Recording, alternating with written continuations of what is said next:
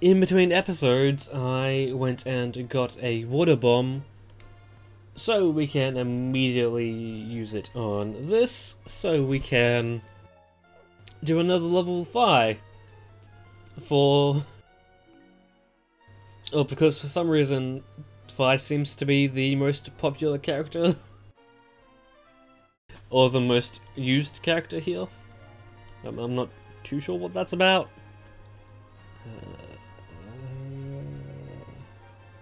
Yeah, I'll work on this, I think.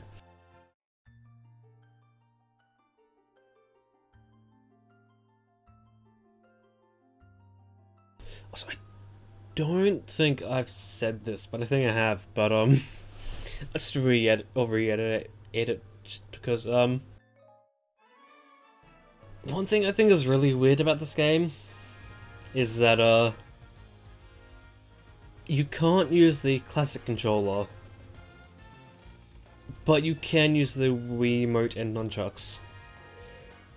It's like, excuse me? And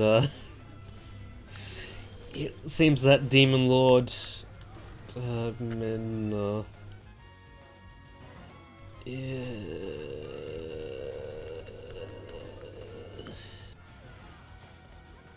I mean, good thing we do have a tap effectiveness on Girahim, although I think it does extend over to Midna.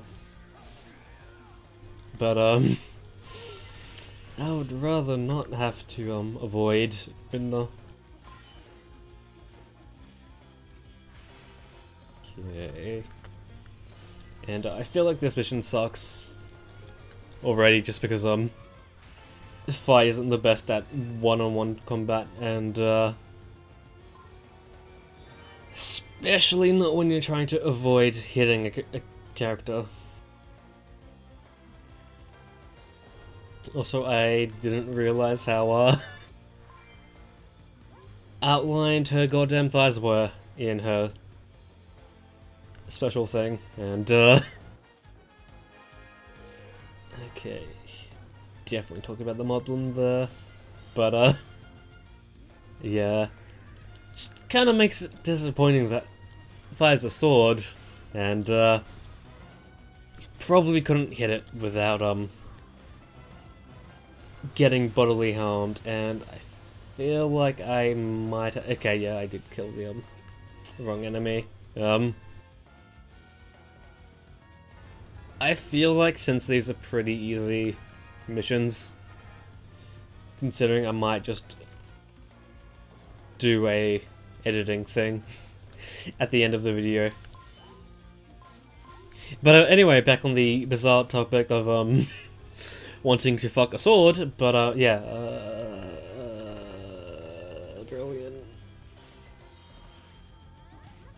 Some sword on sword action, if you will.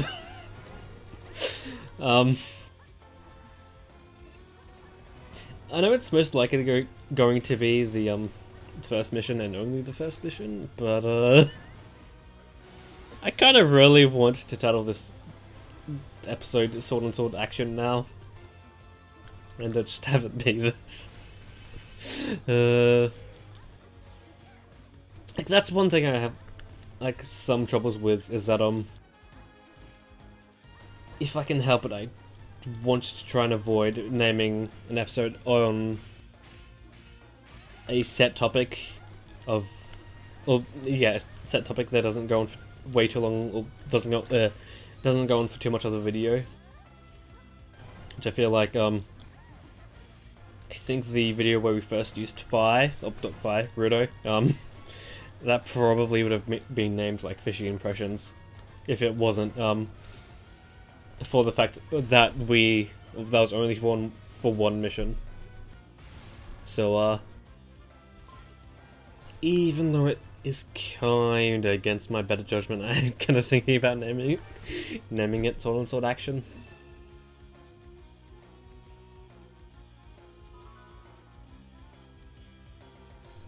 And that is a fail.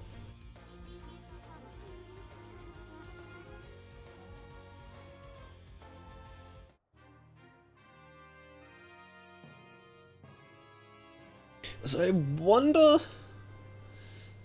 if Fi has arms.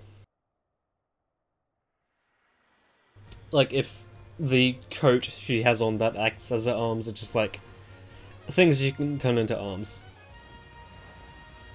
No reason. It's just putting it out there. Okay, need to watch the damage.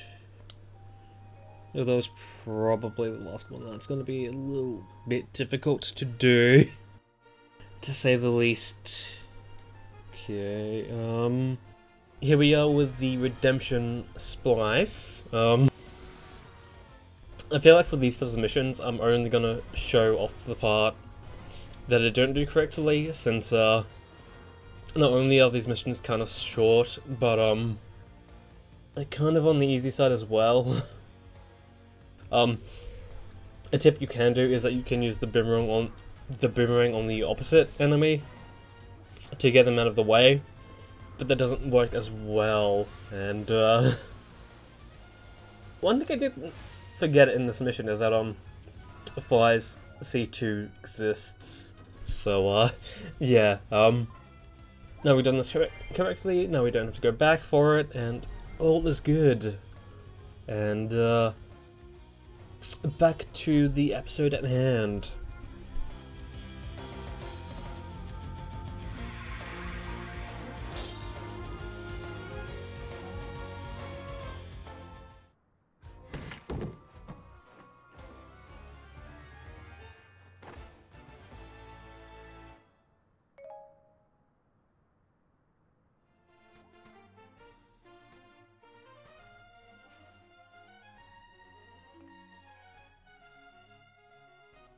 That is in the middle, or around the middle of the map, so looks like your boy's doing that sometime soon.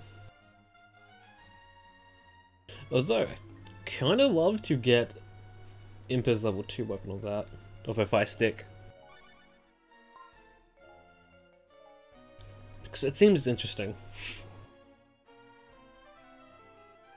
Like, even though I do enjoy using her giant blade, it kinda does feel like that's just a tutorial on the water elementals. And, it's not the best. Although that being said, there's only really Fi and, Impa.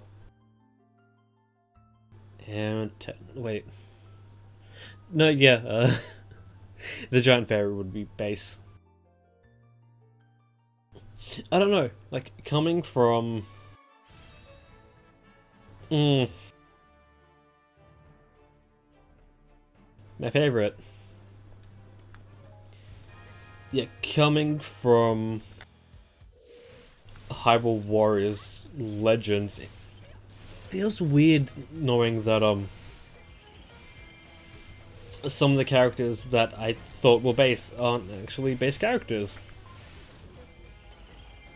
And, I actually know now that there's only like 5 adventure mode maps in this version. I just assumed that, even though I don't think this game did get the,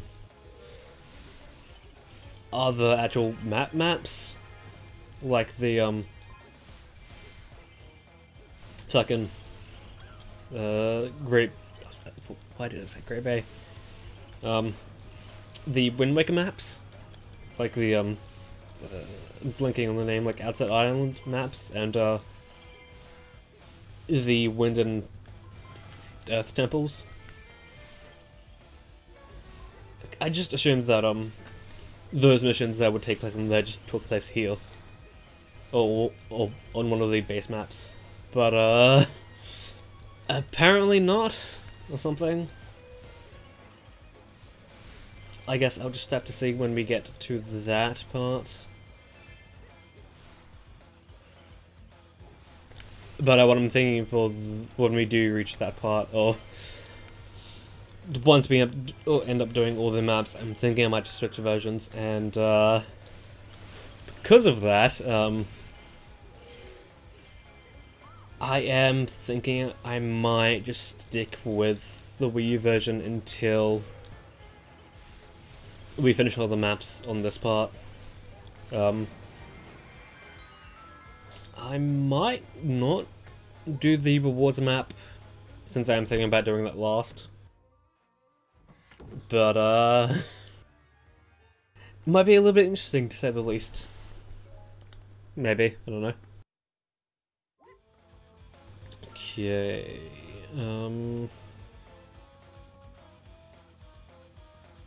why do I get the feeling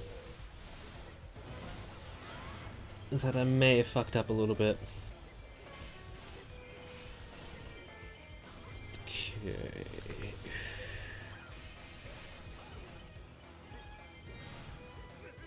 Maybe I should probably see if I can weaken the red team.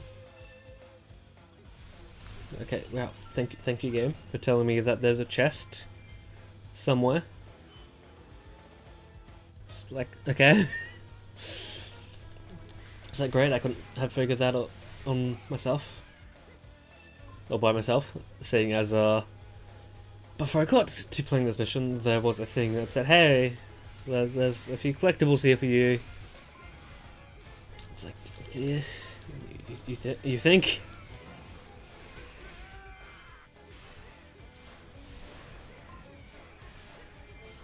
I definitely think it was a mistake trying to do that, so... or accidentally killing the thingy thing. So I will overcorrect and focus on the red team now.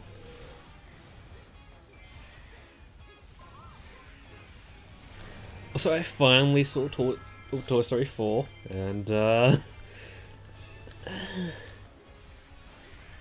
it doesn't, like, I can kind of see some of the complaints, but I don't get them entirely, especially since it's not that unnecessary, although I do feel like it is the third part in a Woody trilogy, and because of that, the other mainstay characters got shafted hardcore. Not to mention Buzz's whole arc was just like... it's like... he wasn't the smartest toy out of the bunch, but like, he probably would have done, like... sure, he did have his moments, but like...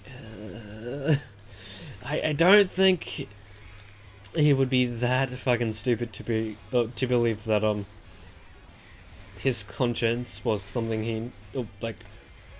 It's like what? It's like it's like, what the fuck happened there, mate? Okay, it looks like I might have to take down the yellow team. Okay. Yeah, and I definitely think that the Key and Peele characters, I think they're the actors that played them. I don't think they were that funny. It's like they were kind of annoying. But I guess that might just be me. I definitely know that is just me, because like all the reviews I've heard of about it, it's just like, oh, these are the best characters. It was like some of the best characters. It's like, yeah, no. I don't feel I don't find that sort of comedy to be funny at all. Although that being said, yeah. I kind of feel like the way, like, it might just depend on the experience, since watching a movie on your bed isn't the same as watching it in theaters. So it might have had an entirely different experience if I did go and see it in theaters. sort of thing. Okay. Oh, he still isn't dead. You, sir, made out of fucking sturdy armor. How dare you?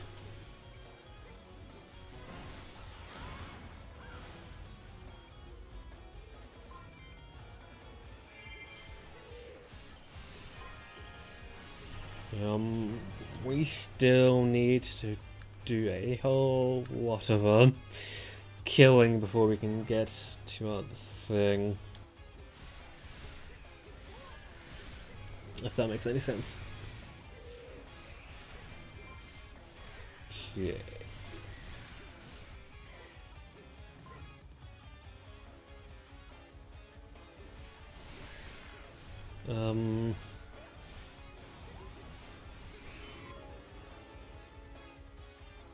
Really? It might have just been because we've been going on like back and forth a lot. That this mission feels like it's been going on for like a while. When really it hasn't. It just feels weird.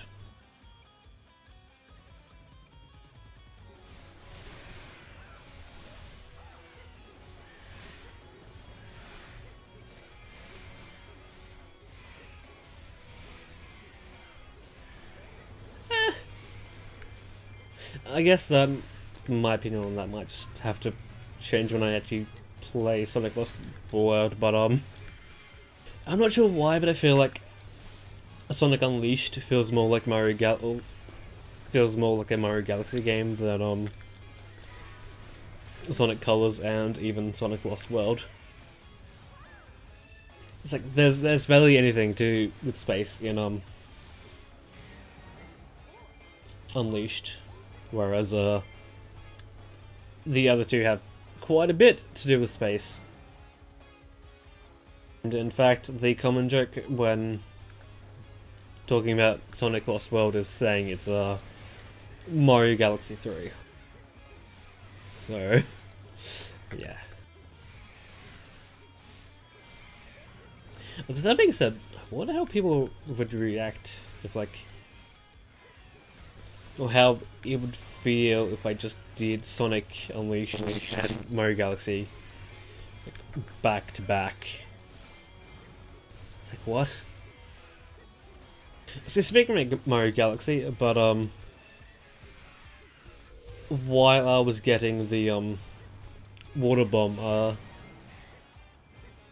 the sound Gobblegut makes just randomly popped up in my head, in my mind, and I don't know why. It's like, yes, I did watch Choco Conroy's, or I am watching Choco Conroy's Let's Play on Mario Galaxy 2, and he did recently do that mission, but I shouldn't remember the whole arrow sound so well. So what if that was intentional, making it sound like he says arrow? It's like that kind of been intentional. And just saying it now,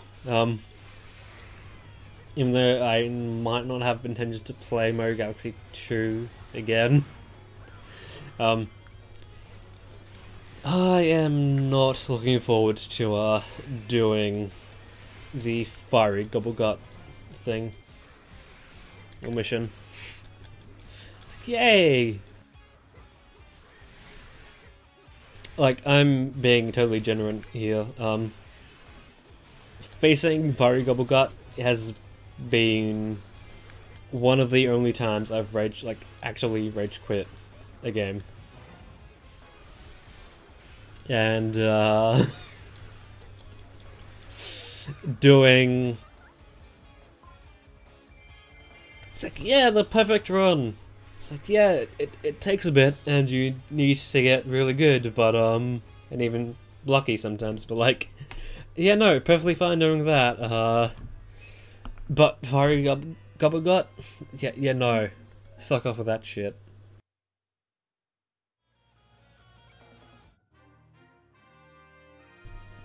So that being said, I'm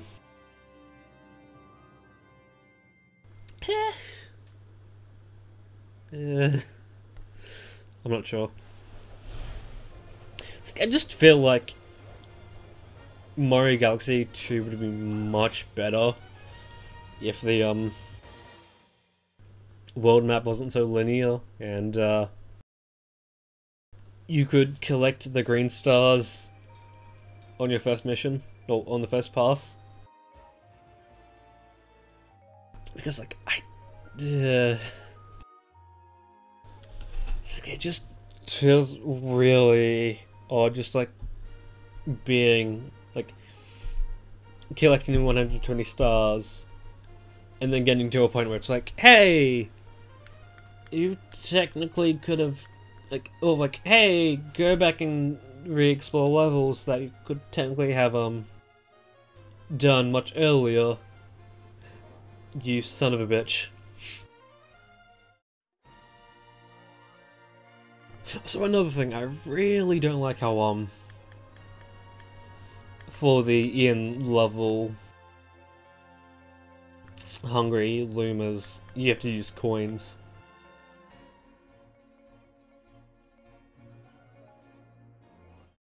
And for whatever reason, the amount you need is extremely high at the beginning of the game, and then just lowers down. It's like, you couldn't have made it fluctuate the entire game. It's like, what the fuck is that? It's like, yeah, while making the in-level Hungry Looms take coins makes some sense, as now you don't have to worry too much about coins. You just need the few but Starbit. It's like Starbit grinding isn't that bad. It's like, even in the original Galaxy game, like, or when I went to play that game, I had no problems with the Starbit amounts that I needed. Although that might have just been because I was collecting all and every Starbit I could find, and when I got to the Hungry Luma levels, I just did it in a way that on the first pass I paid the amount that I needed to do, and then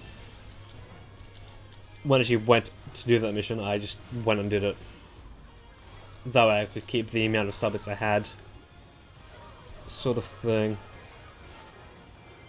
Really? Another fucking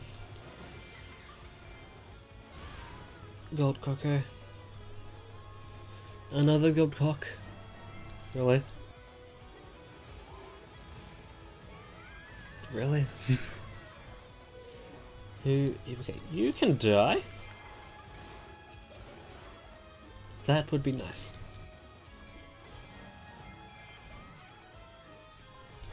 Okay.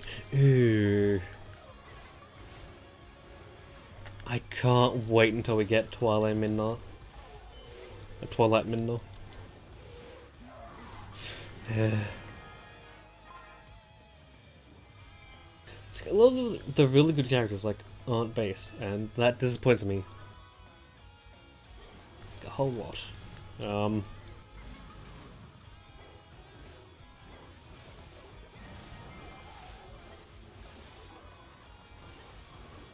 I know for a fact that the Golden Coco is random, so it might not have been there, but I get the feeling that it was there.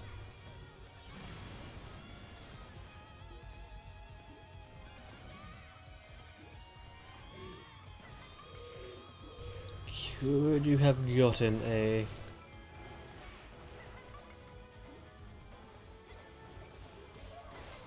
Or could you have gotten a, or could there be a treasure chest around there? Because I feel like because it's out of the way, that's where one of them is going to be.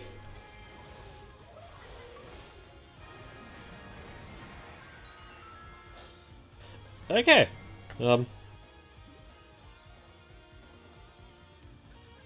That makes things a little bit easier, as we now we only need to look for one. Unless this is a key. It's not a key, that is good.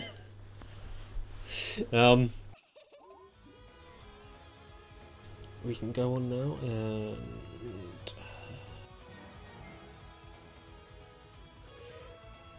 Hey Impa, can you kill that chicken for me, please? Like, I know we're enemies at the moment and all, but like, could you just do me a solid, please? Impa, the chicken. Do I look like a chicken to you? I don't think so.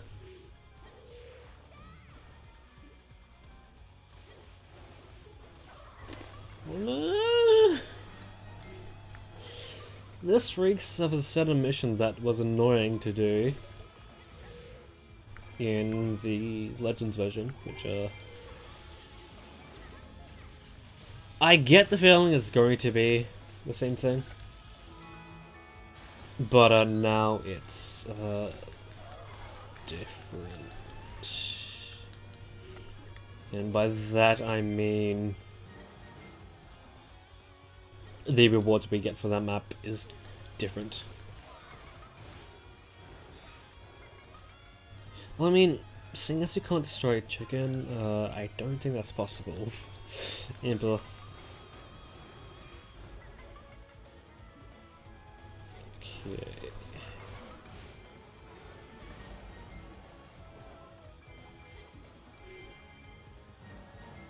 You're gonna run from the chicken. Okay. Because I feel like running is the best thing to do when there's a giant golden chicken just eating. Just sitting there.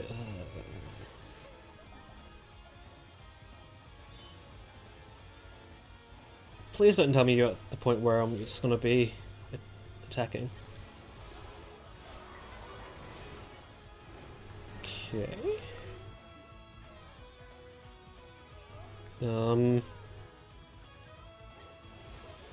Hopefully you don't bother me. Okay. So now we can probably just fuck around. Getting some kills, looking for the heart piece.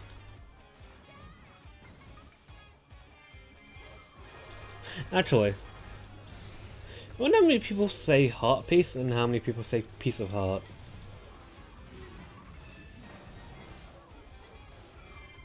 Because it just sounds like, or like, it feels like heart piece is just easier to say, but I feel like piece of heart is more technical, or like, is the actual name of it, sort of thing. Don't feel like that is the thing. Okay.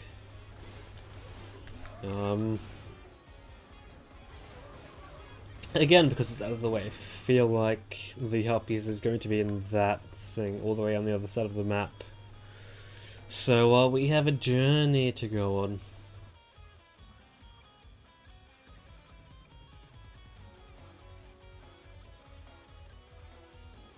Is there a reason why the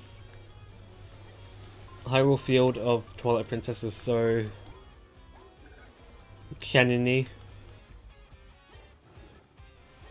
It's like, it just doesn't feel good. It doesn't look good. Although I guess it could have just been rivers and ravines that just have no water in them. Like that could have been the intention, maybe. But just because of how Twilight Princess looks, it just doesn't do that well. Sort of thing.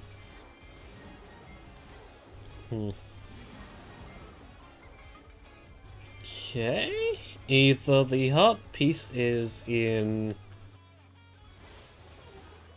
the base Ganondorf just went out of, or slash currently is in, or it's the one with the chicken in it. And I definitely do not want chicken tonight. Okay, hopefully we can do this fast, because, chicken?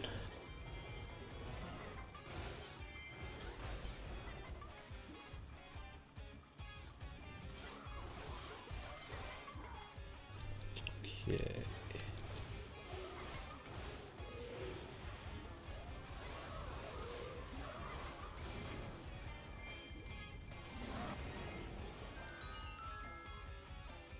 Why here?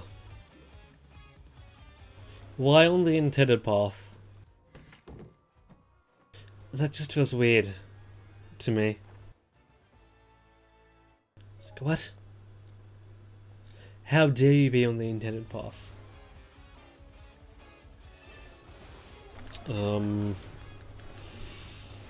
Still have a bit of curious to do.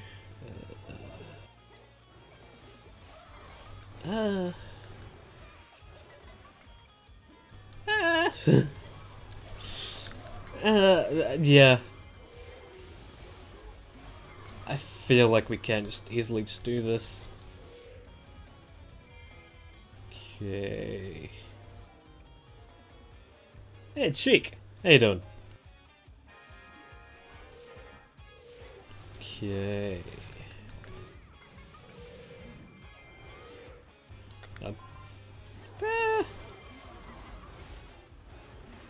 Probably wouldn't like to target Chick around this point, but we gonna be doing it. Okay, we're good. Ganon, buddy, you missed. And you know what the song says? You're never supposed to miss.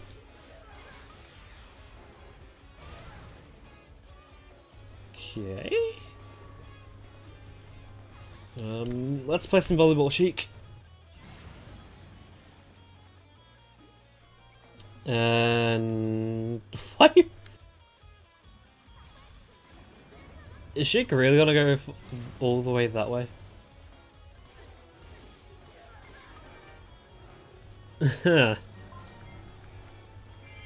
Okay.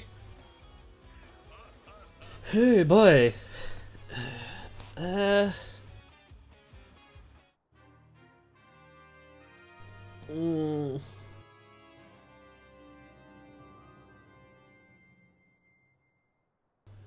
I might do the amiibo thing every like 4 episodes or something. Even though this is technically episode 12. But episode 14. I suppose. Okay. Slowly inching towards getting that, and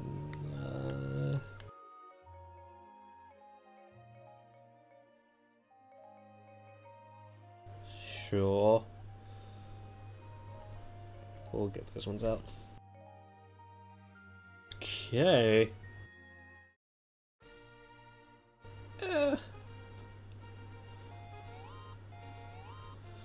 I think I might as well check and see which one we are gonna have to do next episode. Yay, action trials. Yay.